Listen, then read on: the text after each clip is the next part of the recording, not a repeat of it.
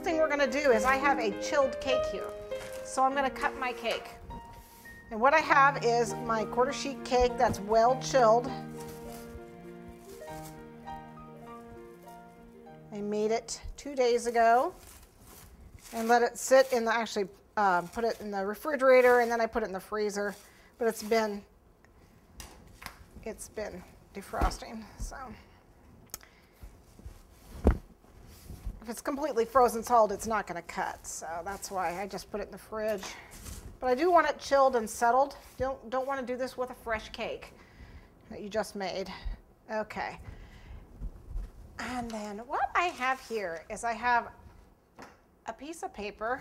This is one of the 11 by 14s or whatever. It's a legal size piece of paper.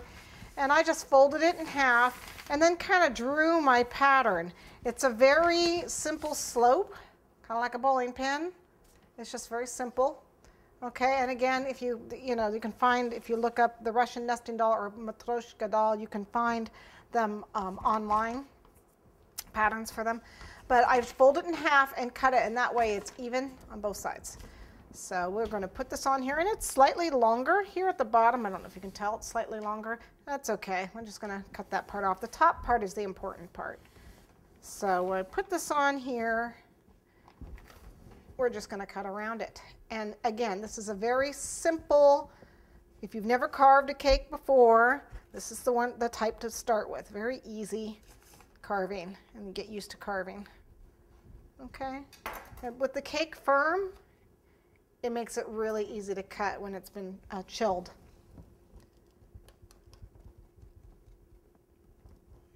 And the serrated knife really helps.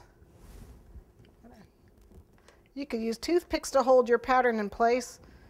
Just put toothpicks in there and hold it down, but I'm not worried about being exact. Okay. Once we have this general shape cut, what we want to do is round the edges so it'll look more like a carved wooden doll. So you just you can use scissors or you can use your knife. You've already got your knife in your hand, so you might as well.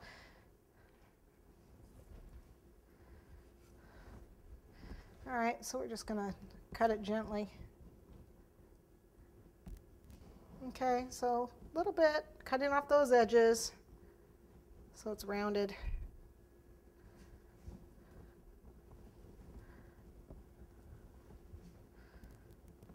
Your cake is chilled, it makes it nice and easy. You have less crumbs when you're cutting.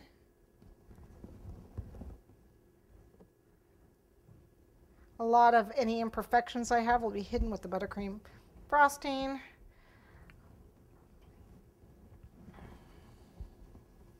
You'll notice I'm not rounding the bottom here. I probably could. I didn't on purpose though, because that's where she sits.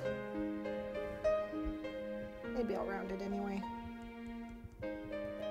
Let's clean this up then and get all the crumbs out of the way.